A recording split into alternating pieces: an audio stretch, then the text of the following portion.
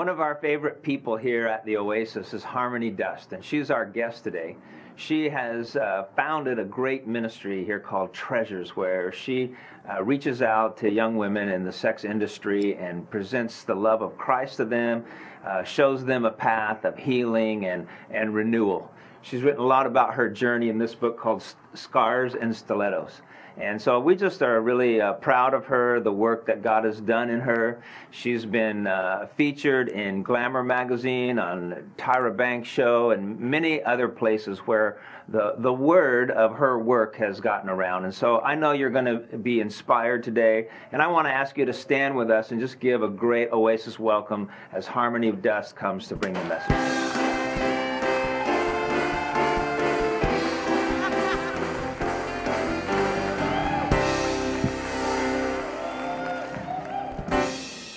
I feel like Arsenio Hall or something. Thank you. Isn't the band awesome? Love this band. My name is Harmony, and I love Oasis. This is my home church. This is where I'm from. I walked in the doors about 13 years ago as really a broken girl who came from a background of sexual abuse and rape and growing up in a household where there was domestic violence, and my mom was struggling with an addiction to cocaine. And I walked through these doors, and I found a home, I found restoration, I found healing, I found a safe community to just embark on my faith journey and engage in my relationship with God. And so if you're here today and you're not sure what you think about God, or you're not sure what you think about church or anything like that, you are in the right place. This is a good and safe place to learn about God and to develop a relationship with Him. So welcome. We're very glad to have you. I am also, as Pastor Philip mentioned, the founder of Treasures, and we are an outreach and support group to women in the sex industry. And I have the honor of reaching women in the sex industry with the message that they are loved, valued, and purposed. We go to strip clubs and porn conventions, and we offer peer mentoring, a therapist-led support group, and just tools and resources to help the women live the flourishing lives that they were called to live. And it's my honor to do that. And so today we're talking about porn. And I love that we're in a church that is not afraid to talk about sex and talk about porn, because I think it is so important that we learn to integrate our sexuality with our faith, because our sexuality is part of who we are as human beings. And so it's important that we are able to talk about this and have this dialogue inside of church, because we're having it outside of church. We might as well talk about it in the context of God's word and looking at it in light of God's word. And I personally am committed to the porn industry. I'm not committed to the movies they make, but I'm committed to the people in it. And recently, Treasures has had an incredible opportunity to position ourselves in a very strategic location. Our new office space is located in the San Fernando Valley in Sherman Oaks, and not only is it the porn capital of the world, 95% of all porn is filmed, manufactured, and or distributed in the San Fernando Valley. But more specifically, our new office space is located right next to an organization called AIM. And AIM is the medical clinic where every single person that is actively working in porn is required to do HIV testing every single month. And so I think they have a picture of our new offices. Then we can, oh, they already showed it. Okay, so the green building was AIM. The white building is the new Treasures office. And we just figured what better way to practice loving your neighbor as yourself than to literally become their neighbor. And so now we are porn's neighbor. Isn't that awesome? And actually, we've had some great people that are a part of this church, Glendale, Matt Fretchel, a bunch of guys, donating their time to do design and construction work and painting and you name it, to make this space beautiful. Because we want to create an environment that will take the women's breath away, and that when they walk in, that the environment itself will reflect the value that we place on their lives, because God values their lives. So that's the idea. And porn, I think, is an important thing to talk about because it's affecting our culture and it's affecting our churches. According to a Focus on the Family poll, couples said that in 40% of homes, porn was a problem in their household. Also, we learned that men between the ages of 18 to 25, up to 70%, are struggling with addiction to pornography. And it's not just men. 1 in 3 visitors to porn websites are women. And with the accessibility of porn because of the internet, these numbers are on the rise. And actually, there are 116,000 searches for child pornography every single day.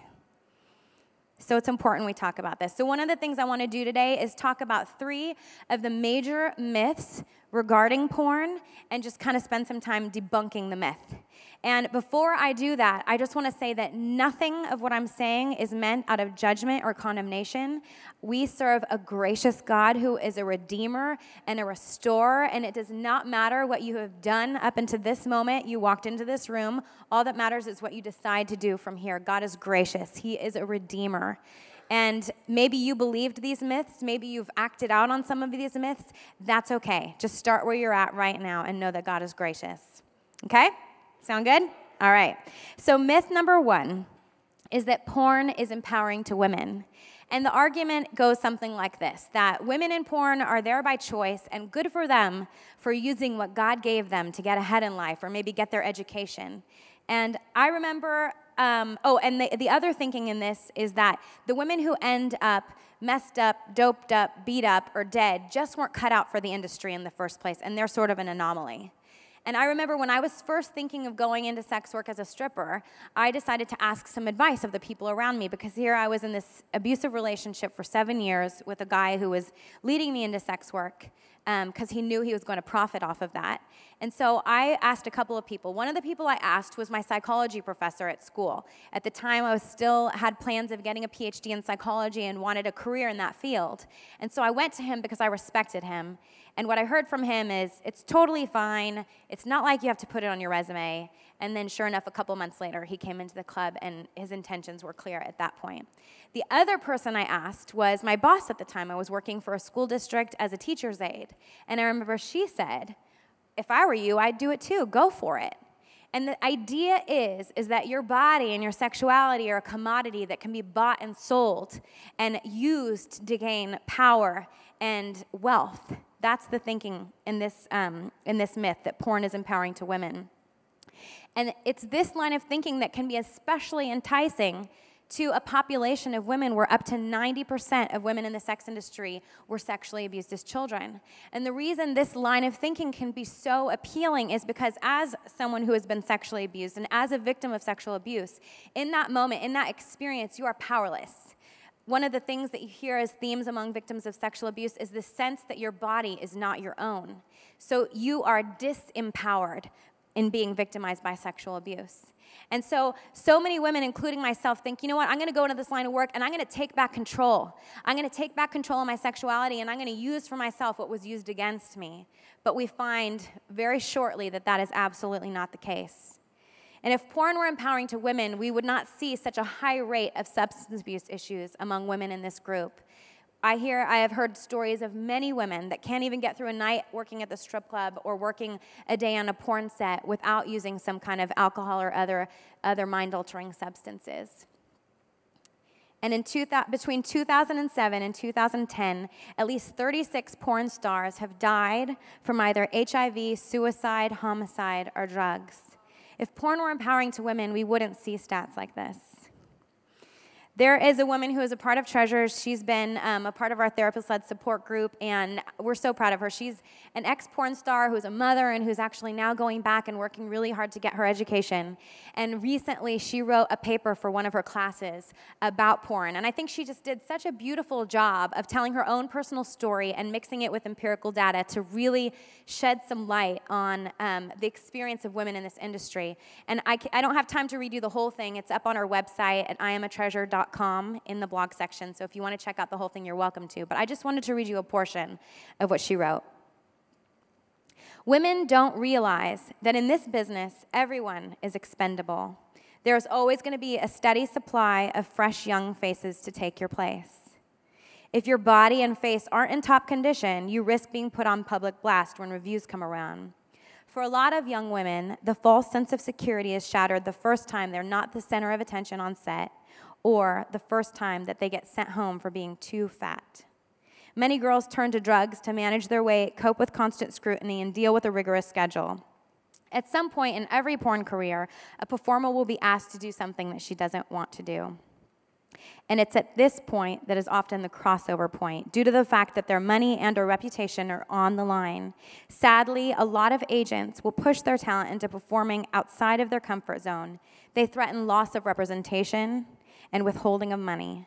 Many agents will stoop to degrading their clients as a means of manipulating them to get what they want. They will call them names and tell them they are worthless.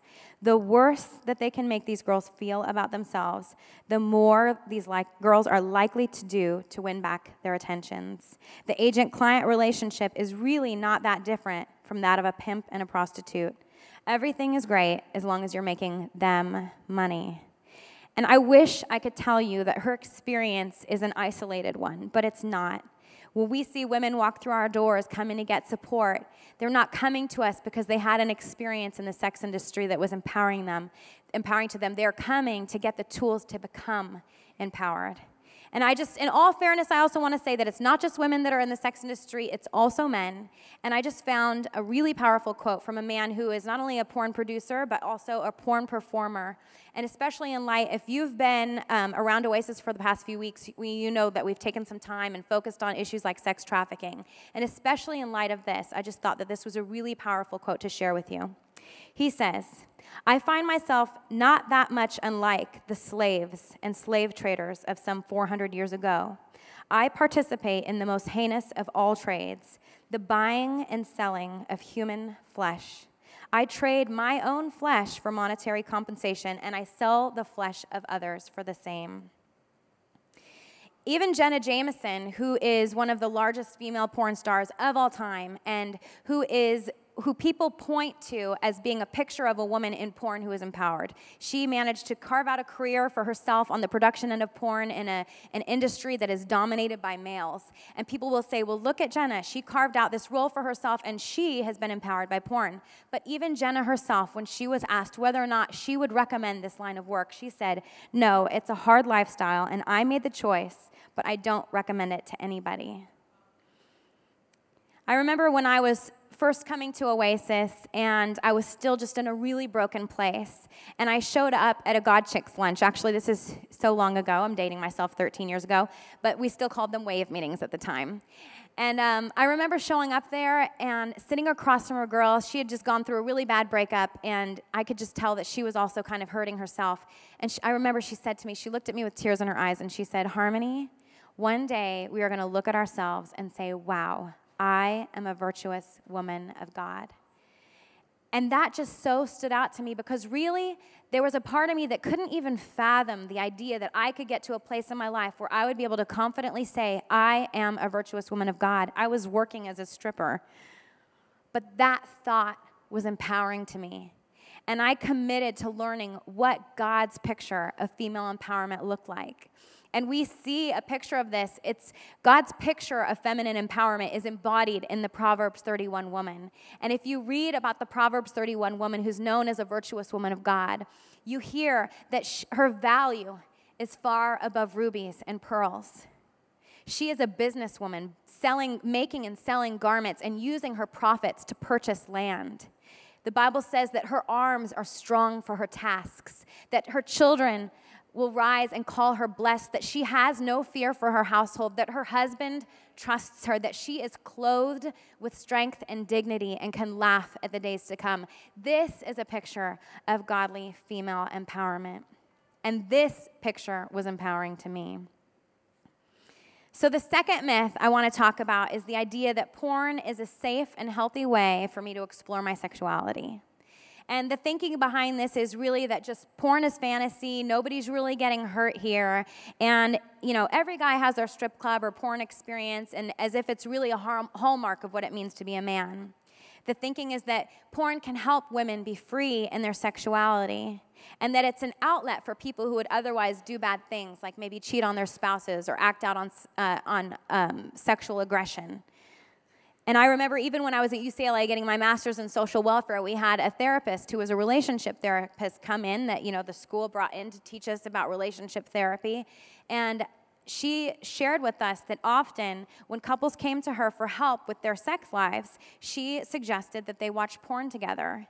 This myth is very prevalent in our culture that porn is a safe and healthy way for us to explore our sexuality. And we see it operating in scenarios that we hear about where, for example, a dad will hand their son a Playboy magazine rather than having the sex talk with them and let them learn about their sex and sexuality from Playboy.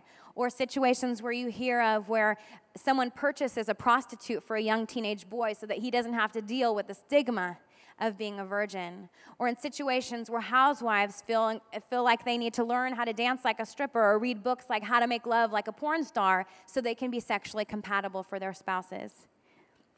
But maybe the real truth is that we don't know what healthy sexuality looks like, and we are buying our ideas from a media and an industry that is so willing to capitalize off of our ignorance. And that's why I think we need to talk about this in church.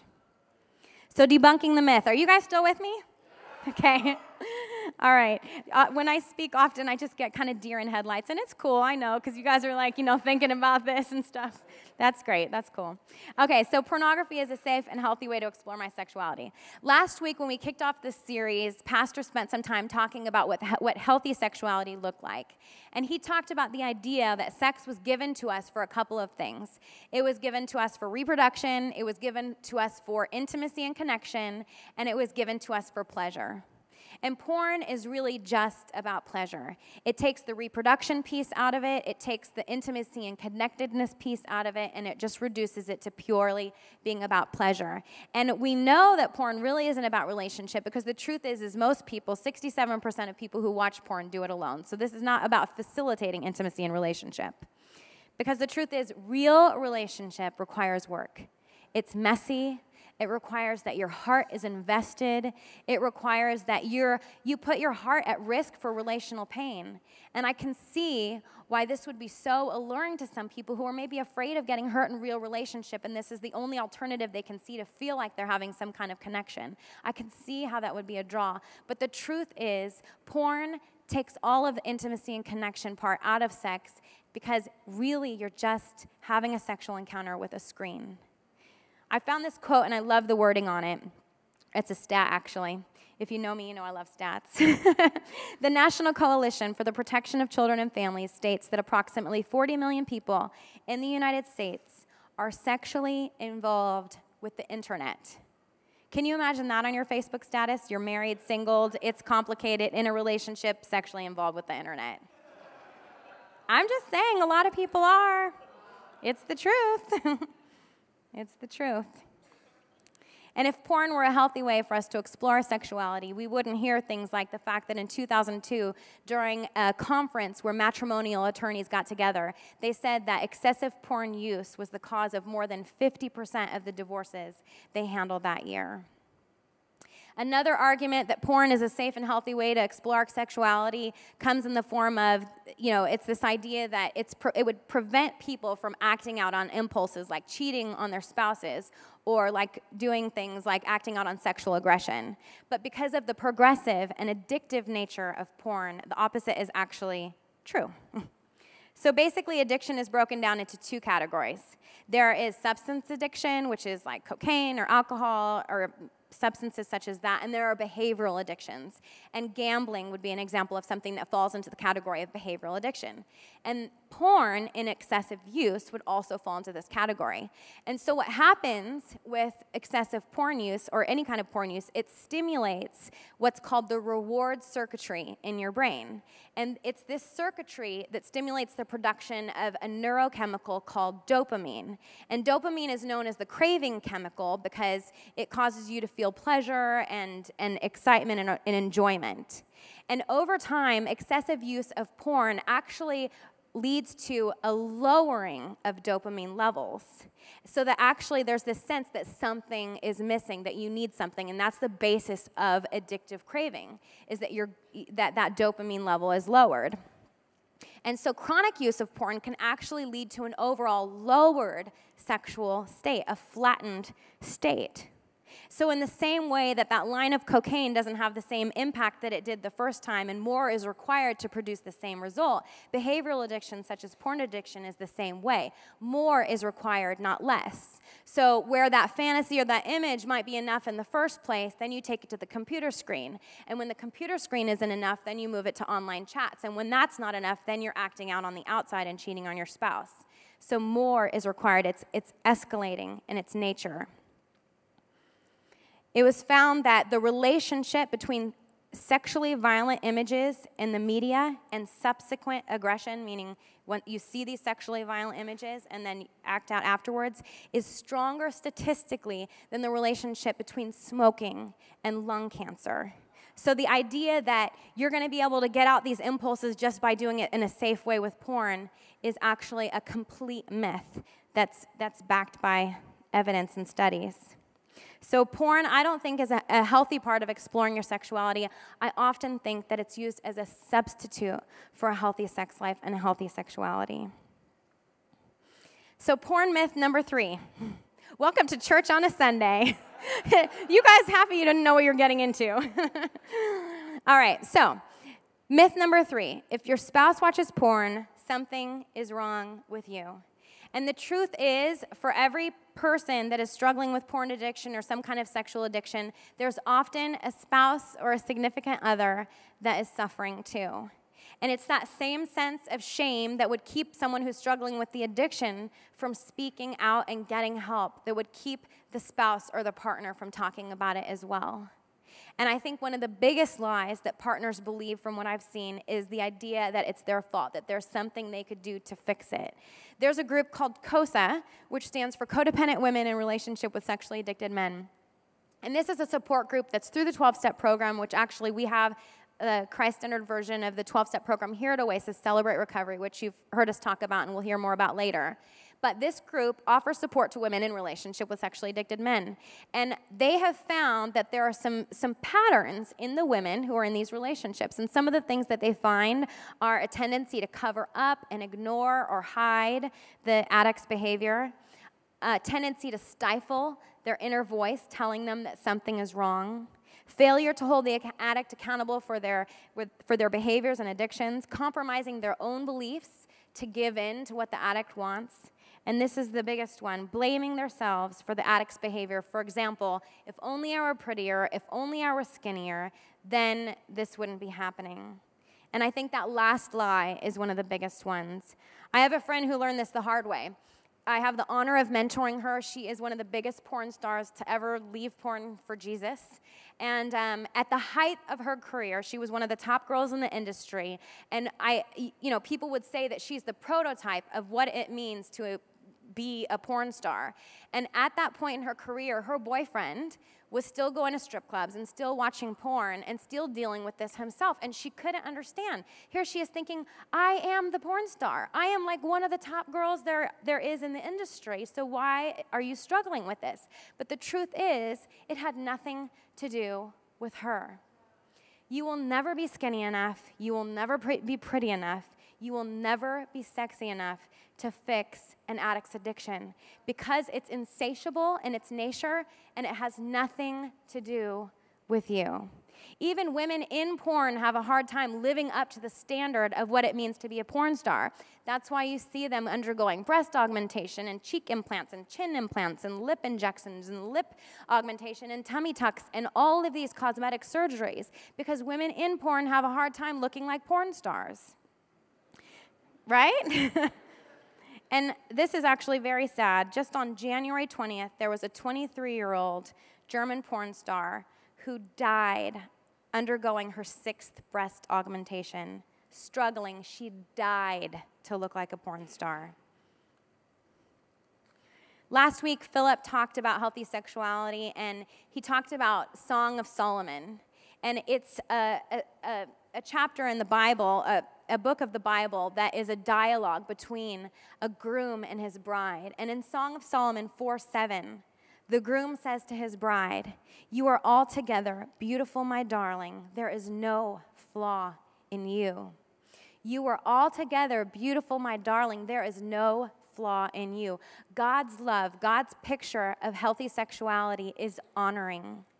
It's uplifting. It's edifying. Porn says you will never be enough. Sex addiction says you will never be enough. But God's picture of healthy sexuality is honoring. And I can't go into in-depth here on solutions if you are someone who's in a relationship with someone who's struggling with sex addiction. And you may hear me saying it's not your fault, you can't fix it, but that doesn't mean that there's nothing you can do. You can learn to set healthy boundaries, you can get support, and there is actually a section on the Treasures website called Help for Spouses, and you can go there and just get some tools to help you if you are dealing with this yourself.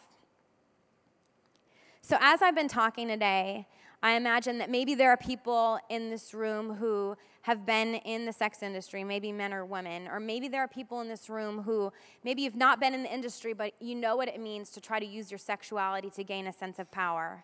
Or maybe you're someone who struggles with sex addiction or the spouse of someone who struggles with sex addiction. There are a few key things that I think can bring solution no matter where you stand with this, that I just want to go through. I'm going to go through them kind of quickly because they're simple, they're not easy. I'm not going to lie and say they are easy, but they are simple. The three things. The first one, confess to God. He knows. Let's face it, you can't hide anything from him anyways. And he is gracious and he is loving, and the Bible says that if you confess your sins to him, he will forgive your sins and he will cleanse you from all unrighteousness. Confess to God. Take it to him. He loves you right now as you are in your mess. Doesn't matter. The second thing, confess to someone else. The Bible says that we are to confess our sins to one another that we may be healed. This is a part of the healing journey. That's why programs like Celebrate Recovery are so successful, because they put this principle into practice. That there is a safe community of people where you can talk about your junk and you could just be honest and real, and just as real about it as you want to, because we all have it. None of us have arrived. We all have junk and we're all working it out. We are all on a journey. So that's the second one. The third one is to surrender your sexuality to God. Maybe you've surrendered your life, and maybe this is a totally new concept, but surrender your sexuality to God. Make a decision to learn how to integrate your faith with your sexuality. And I just want to take a moment and have you hear the story of someone who knows what it means to walk out this process. And he has a very powerful story, and I just wanted him to come up and share it with you tonight.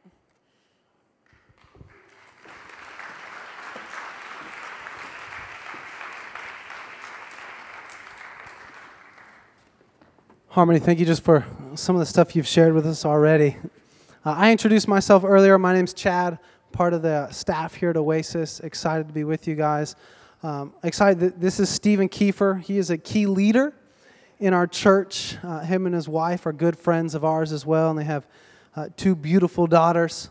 But he's going to share a little bit of his story with us, and our hope is that you might be sitting there in a similar situation, and that his story is going to bring some hope and just some understanding for what victory looks like. So I guess, Stephen, we'll just jump right in. What age and how were you exposed to pornography? I think the first time that I looked at pornography was through a magazine, and I must have been about 10 years old. Yeah. And then, so at 10 years old, looking at pornography with some friends, how did it escalate from that point on?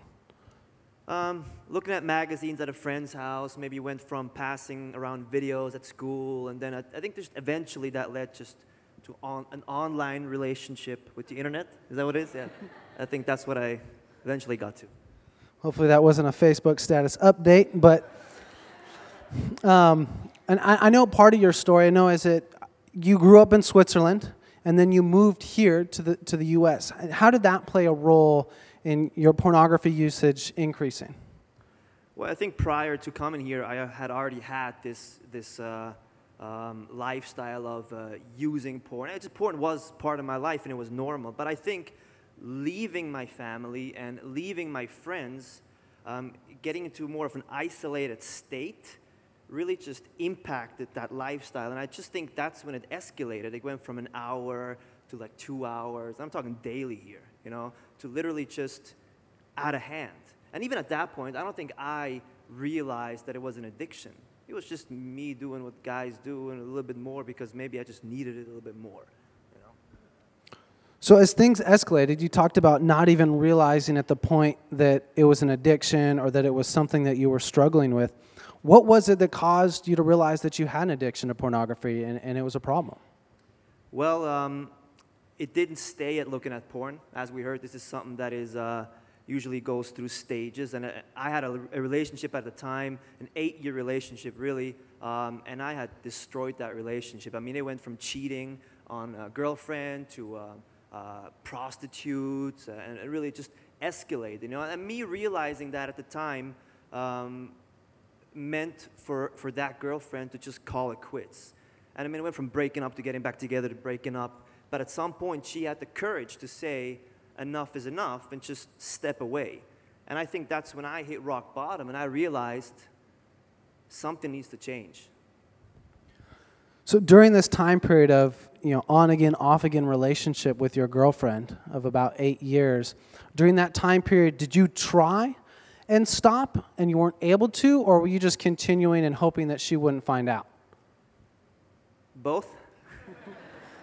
Yeah, no, but it got to the point where obviously a lot of times I really tried to stop, by my own willpower, but that just doesn't work.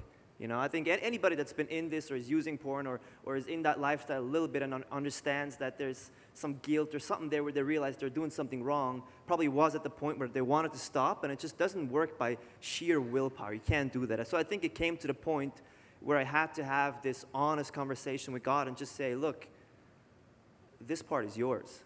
And just let go of it, That's awesome. So going through this, lose this relationship, lose somebody incredibly important to you at the time, trying with willpower, that didn't work. So many people try and do it. We try and do it on our own, and we're unsuccessful. And you obviously hinted at this, but what was it that allowed you to have victory, to break this addiction?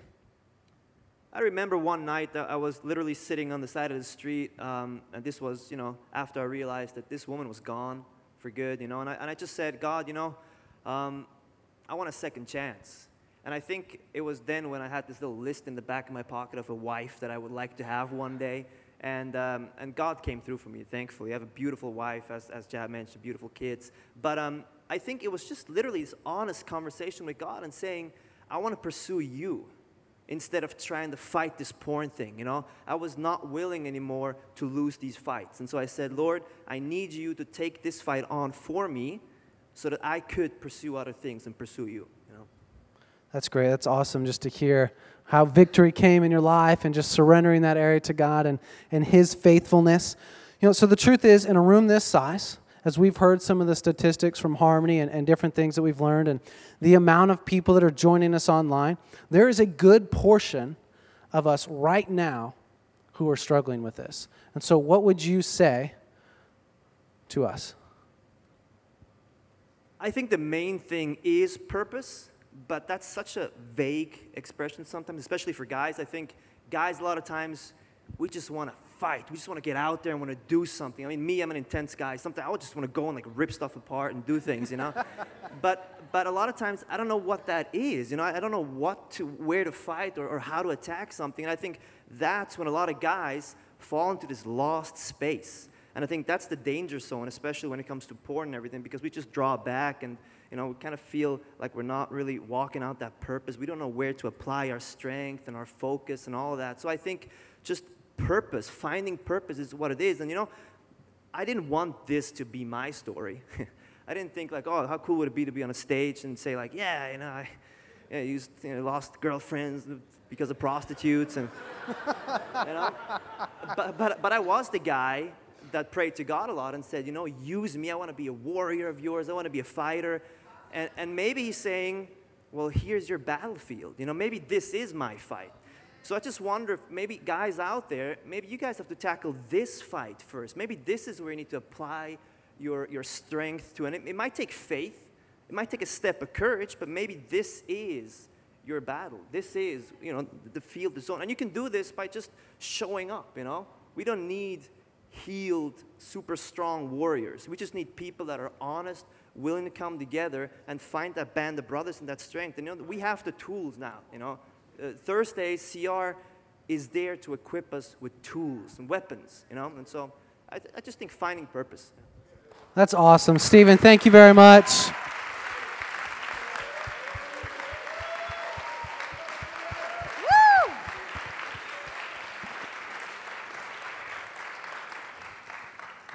In just a moment, I'm going to hand it back off to Harmony, and she's just going to lead us in a prayer. But I just love Stephen's story. The reality of what the enemy meant for darkness, what the enemy meant to keep Stephen from ever walking in and fulfilling the purpose that God had for him, he is now using as an opportunity to bring freedom to other people. And so not only is Stephen leading and helping with this fight of freeing other men from sexual addiction, pornography, different things, but there's a whole other area that Stephen is gifted and passionate about, and that is he is a gifted and passionate business owner that plays a key role in some of the generosity that we see in this church. And so it's so cool to see some of the different things in his moment of obedience and courage, and then sharing his story to bring freedom to other people. And so I believe that there's going to be testimonies from these seats, from the people that are joining us online, that we have surrendered an area of our life to God, surrendered our sexuality, and allowed Him to use that to bring freedom to other people. Harmony, can you pray for us? Definitely. Another hand for Stephen. The truth is that you hear him get up here and share his story, and me get up here and share my story. And the reason we can be so bold and honest about things that most people don't want to talk about is because we have had an encounter with God that has literally transformed our lives. We have experienced the redeeming hand of God and His utter, inexplainable grace. And so I just want to ask everyone just to join me in an attitude of prayer, and I just want to pray with you and extend an opportunity to you. For those of you who are here and maybe you've been walking with God before, but you've never experienced this kind of grace and this kind of life-transforming power, God wants you to engage with Him and to experience that. And maybe you're here and you don't know God and you don't know this God that we're talking about. Well, I'm telling you that this is the kind of God we serve. He is gracious. He is loving. He is redeeming. He is healer. He is restorer. So with everybody's heads bowed and eyes closed, just privately, this is your own private moment with God. If that's you, and if you're in this room and you want to engage with God and like never before, then just raise your hand. Awesome. There are hands all over this room. All over this room. You are not alone. And I know this can be a tough one, but you are not alone. God is with you, and I just come against the lie of the enemy that would want you to believe that you are alone in this. Awesome.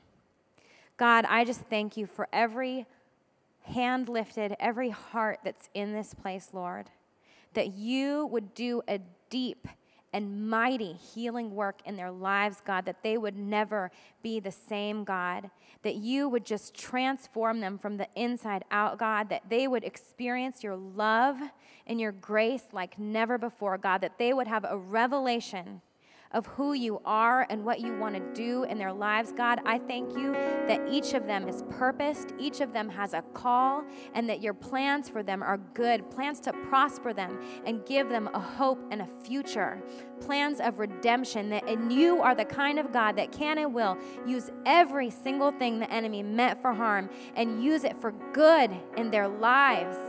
And we praise you and thank you for this in Jesus' name, that this would be a defining moment in their lives, that they would look back and remember this moment as being the moment they decided to engage with you, to engage their faith, to surrender their sexuality, and to live for you. I praise you and thank you for this moment and for each of their lives, and that you are faithful to complete the work that you have begun. In the name of Jesus we pray. Amen.